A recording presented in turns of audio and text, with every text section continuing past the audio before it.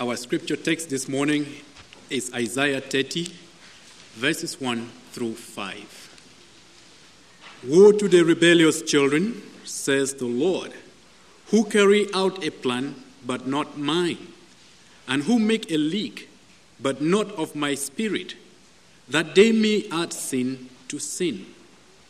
Who set out to go down to Egypt without asking for my counsel, to take refuge in the protection of Pharaoh, and to seek shelter in the shadow of Egypt.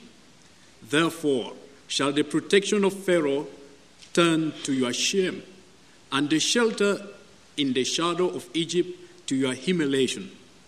For though his officials are at Ruan, and his envoys reach Hanes, everyone comes to shame through a people that cannot profit them, that bring neither help nor profit, but shame and disgrace. Impatience is a form of unbelief. It's what begins to rise in your heart when you begin to doubt the wisdom of God's timing or the goodness of His guidance. It springs up when the road to success gets muddy or gets boulders on it, or a big tree falls across it and blocks it and cuts you off from where you thought you should be or when you thought you should be there. And the battle with impatience can be as small as a little skirmish in a slow checkout lane at the store, or it can be as big and massive a combat as when you have a handicap or a disease or a circumstance that cuts off half your dreams. The opposite of impatience is not a glib, superficial denial of frustration. The opposite of impatience is a deepening, sweetening willingness to stand in the place that God has appointed, or to move at the pace that God has appointed. Maybe that'll help you remember it. The opposite of impatience is the willingness to stand in His place and go at His pace. Now, when you plan your day out or plan your life out and it gets cut off in the middle or slowed or bogged down, the temptation of impatience moves in two directions. Depends partly on your personality, which way you go, partly on circumstances. Let me describe the two directions that impatience can push you. One is to give up, to throw in the towel. So if this situation is going to be this hard, if I'm going to hit this many obstacles and have this much trouble, then you can stuff it. I won't keep teaching this class. I won't rear this kid. I won't stay in this marriage. I won't keep this job. I won't live this life. You just give up. That's one way. The other way is almost exactly the opposite, but it's the same thing. It's the same impatience. Namely, rash counter moves, impetuousness, blundering ahead without consulting God. You run into a traffic jam, you got two choices. You can say, I'll never make it, I'll go home. Or you can go wheeling off onto the shoulder and zip up illegally and onto the exit ramp, try to find another route and do something ill-advised. So you can go in either way if you're an impatient person. But the point this morning is, to battle that impatience is to battle unbelief. That's the root of it. And it's real serious business. It's not just a personality issue. You know, there's a lot of thought today that Christian virtues, you can list off the ones that we've been talking about, like envy, the opposite of Christian virtues, envy and lust and covetousness and anxiety and bitterness and so on, are just kind of relative personality issues, more or less this or that, as though nothing really great were at stake here. Consider these verses from the Bible's standpoint of what's at stake in the issue of impatience. Luke 21:19, by your patience you will gain your lives. Romans 2:7, to those who by patience in well-doing seek for glory and honor and immortality, He will give eternal life. Hebrews 6:12, do not be sluggish, but imitators of those who through faith and patience inherit the promises. This is not a personality issue here. This is vital for life, for promises, for inheritance. Patience in doing the will of God is not an optional Christian virtue because faith is not an optional Christian virtue, and patience is the fruit of faith, and impatience is the fruit of unbelief. And therefore the warfare against impatience is no minor skirmish in the Christian life. It's a life and death issue. And since it's an issue of faith, the chief weapon is the Word. And I want to show you that from a verse before we go to Isaiah 30. So if you want to keep your finger in Isaiah 30 and go to Psalm 130, I'd like to point out a verse that I think captures the relationship between the promises of God and patience. The verse is number 5, verse 5 of Psalm 130, 130. It says, I wait for the Lord, my soul waits, and in His word do I hope. Now, waiting for the Lord is the Old Testament equivalent of patience. It's the opposite of impatience. Waiting for the Lord is the opposite both of throwing in the towel. If you throw in the towel and quit on some assignment God's given you to do, you're not waiting for the Lord. Or if you're rash and make impulsive counter moves without consulting Him, you're not waiting for the Lord. Waiting for the Lord is not giving up and not surging ahead, but looking to Him for the next move. Staying in your appointed place, going at God's appointed pace. Now, how did the psalmist manage to do this? Where did the strength and composure and peace come from to live like this? And he tells us very plainly in the second half of verse 5. I wait for the Lord, my soul waits, and in His word, so the underlined word, I hope. And you underline hope. So the strength that sustains waiting or patience is hope. And the power behind hope is the Word. And we all know, I hope, that the word hope is simply faith in the future tense. They aren't two very different things. Hebrews 11:1 says, faith is the assurance of things hoped for, which simply says faith is hope. They overlap. When you're trusting something in the future, that's called hope. And so what this verse says very plainly then is that faith or hope is the power to wait rather than give up or surge ahead. And the strength or the source of power to hope or trust is the Word. And since it's talking about hoping, it must mean promises in the Word. That's what gives you hope for the future.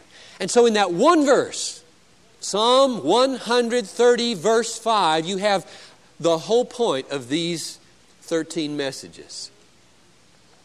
The Word is the chief weapon by which we win the battle to believe, and in believing, all of the tree of the fruits of the Spirit, including patience, grow. Now, this is a clear illustration of the kind of war that we are in every day. And I hope that when you're tempted to throw in the towel on something God's called you to do, or stumble ahead impetuously without consulting Him, you will realize that no minor issue is at stake. But faith is the issue that's at stake, and the weapon to wield at that moment is the Word. Now, let's go to Isaiah 30 and watch what happens first when Israel doesn't do this. So we'll try to learn negatively what not to do, and then later in the chapter, Isaiah will tell us what we ought to do in place of what Israel did. First, a little background. In Isaiah's day, you know that Israel had enemies around, and during Hezekiah's kingship, one of the big enemies was Assyria. It was a big threat to this little country, just like we are little and there are big threats. And every time the threat came, God would send a prophet to say how to respond. What's your next move? I've thrown this massive boulder in your way to success. Now what are you going to do? And God sends a prophet. And the prophet might say, surrender. Or the prophet might say, fight. Or the prophet might say, wait. Well, in this case, the people got very impatient. The odds of winning against the Assyrians were very, very small. And the threat was very imminent. And so they took a detour, cut off on the shoulder, and went down to Egypt to make a pact and a treaty. Let's read about it in verses 1 and 2 once more. Woe to the rebellious children, says the Lord, who carry out a plan, but not mine, who make a league, but not my spirit, not of my spirit, that they should add sin to sin, who set out to go down to Egypt without asking for my counsel, to take refuge in the protection of a Pharaoh, and to seek shelter in the shadow of Egypt. Now that's the opposite of waiting on the Lord. Israel became impatient. God had not delivered the goods when and how they thought He should have. There's the great source of impatience. We have the idea of how God ought to solve our problems, and He generally isn't on our wavelength with His timing. And therefore, it's an issue of faith of whether we will be like Israel and head for Egypt, or whether we will wait for God to give us the next move. If He tells us to go to Egypt, we go to Egypt. But we wait and consult with the Lord. We don't make plans that aren't His plans, or establish a treaty that isn't His treaty. Notice the key words in verse 2. They set out to go down to Egypt without asking for my counsel. If that's not an illustration of the besetting sin of most of us Americans, we are an impetuous lot. We know how to solve everything. Just give us action. And so the warning to us this morning is, are you like the Egyptians all day long? You come to the end of the day and you say, oh my. I did pray this morning, I think, before I left for work, but I haven't tuned in to God since then. I haven't checked in on any of my decisions. I haven't consulted Him at any of the key turns in my day. I didn't talk over any of the conversations I had. I didn't commend to him any of the meetings that we were going to have. And then the warning is given in verse 3. Therefore shall the protection of Pharaoh, the king of Egypt, turn to your shame, and the shelter in the shadow of Egypt to your humiliation. In other words, the things that we do impetuously without consulting God are very likely to backfire on us. Now, the world, of course, will have a different assessment of things. If you make a quick judgment and it pays off in the market or in business, they'll say, whoa, you have really got savvy, you're smart. And God is not impressed. God will be consulted in order for blessing to come. So there's a warning to us here that we can bring a lot of shame, a lot of frustration upon ourselves by not consulting God. And we may have to live with decisions for a lifetime that we didn't consult God about. Now, what should they have done? What's the alternative of hitting the shoulder, taking the cutoff, and heading for Egypt? And the answer is given in verse 15 and verse 18 of Isaiah 30. Let's read these. Verse 15 says, Thus says the Lord God, or thus said the Lord God, the Holy One of Israel, in returning and rest you shall be saved. In quietness and in trust shall be your strength. And then verse 18, Therefore the Lord waits to be gracious to you. Therefore he exalts himself to show mercy to you. For the Lord is a God of justice. And here comes the promise. Blessed are all those who wait for him. So now what do we have here? In the first 5 verses of Isaiah 30, we have a negative lesson of how not to act. That is, a lesson of impatience and impetuosity. In these 2 verses, we have the flip-flop positive incentive to draw us into restful patience and waiting. Look at them. Verse 15, In quietness and trust shall be your strength.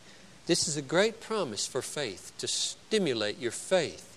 In quietness and trust shall be your strength. If you rest in God, if you look to God, if you trust in God, then He'll give you strength. It will look weak to the world very often to just wait like Hezekiah should have waited, trapped in Jerusalem. It'll look weak, and they'll mock you and say, don't think that the Lord God can give you strength enough to handle this problem of Assyria. Of course it'll look weak to the world. God is in the business not of glorifying our strength. But the promise is, if we wait in quietness and trust, we will have strength. And there's an issue of faith. And then the next one is verse 18. It says, blessed by God are all those who wait for Him. So the promise is clear again. If you wait patiently to seek His guidance and His help and His counsel, instead of surging ahead without Him or throwing in the towel, if you wait, blessing will come. He'll take this frustrated, boxed in, unproductive moment that is so aggravating, and if you roll it onto Him, wait patiently, seek His counsel, blessing will happen. He will take it and make blessing out of it. He promises He will. It's an issue of faith. Now, what this shows is how to do battle with the unbelief of impatience, namely by preaching. Everybody should be a preacher. You should preach to yourself with the Bible texts like this. So here's the way you preach to yourself. You stand outside yourself and you look back at your soul. I'm just getting this from the Psalms. This is the way David does it all the time.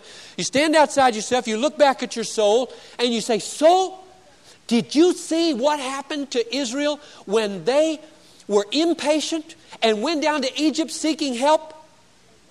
They went to shame. It backfired, soul. You don't want that, do you? And the soul says, nope, don't want that. And then you turn to the positive side and you say to your soul, and soul, did you read on in the chapter? Did you see what God said would come to those who have quietness and trust as they wait for God's next step? Did you see what was promised? It said they'll have strength. Do you believe that, soul? And if the soul doesn't answer, then you go down to verse 18. And you say, and did you see what he promised in verse 18? He said that if you wait for the blessing, do you believe that, soul? And if the soul doesn't answer, you go to Isaiah 49:23 and say, soul, did you see what he said over there? That everyone who waits for the Lord will not be put to shame. You believe that? And if he doesn't answer, you go to Isaiah 64:4 and he says, do you see what it says here? No eye has seen a God like you who works for those who wait for him. Do you believe that he'll work for you if you wait, soul? And if there's no answer, you go to Isaiah 40, verse 31. Soul, those who wait for the Lord will mount up with wings like eagles. They'll run and not be weary. They'll walk and not faint. Soul, how much does God have to say to you? Don't you believe? And the soul says, I believe. That's the way you fight against impatience. You fight the fight of faith with the Word of God. It's the only weapon that will slay the dragon of unbelief that's got all these horns like impatience. Let me close with an illustration about a man who lived and died, a very patient man. His name was Charles Simeon. I've mentioned him before. He's one of the people I love to read about, and I just found a biography of Simeon in a used bookshop last September, and so I'm just full of this man's godliness. He became the pastor of Trinity Church in Cambridge in 1782. He was pastor for 54 years in that church, which says a lot about patience. And the amazing thing about his pastorate is the way it began. He was appointed to be the pastor of this church by a bishop against the will of the congregation. They didn't want him, not because he was a bad preacher or a bad man, but because he was an evangelical. He preached the Bible, he believed it. He preached conversion and holiness and world missions. One of his students, by the way, was Henry Martin, great young missionary. And they didn't want him. And so you know what they did? They did the two things that they had power over, they used against him. Number one, for 12 years, they would not give him the Sunday afternoon lectureship. It would correspond to our Sunday evening service. They assigned it to someone else because the church had the right to do that. And number two, they locked their pews and didn't sit in them and boycotted the Sunday morning services for 12 years. And he preached to people, visitors in the aisles. That's all for 12 years. 552, 12 years. Now that's patience personified. How does a man with great gifts like Charles Simeon tolerate that kind of abuse and opposition and win them and last for 54 years? Here's what he said. In this state of things, I saw no remedy but faith and patience. Notice the two words. The passages of Scripture, or the passage of Scripture which subdued and controlled my mind was this: the servant of the Lord must not strive. Now note the weapon that he used, the word. It was painful indeed to see the church, with the exception of the aisles, almost forsaken.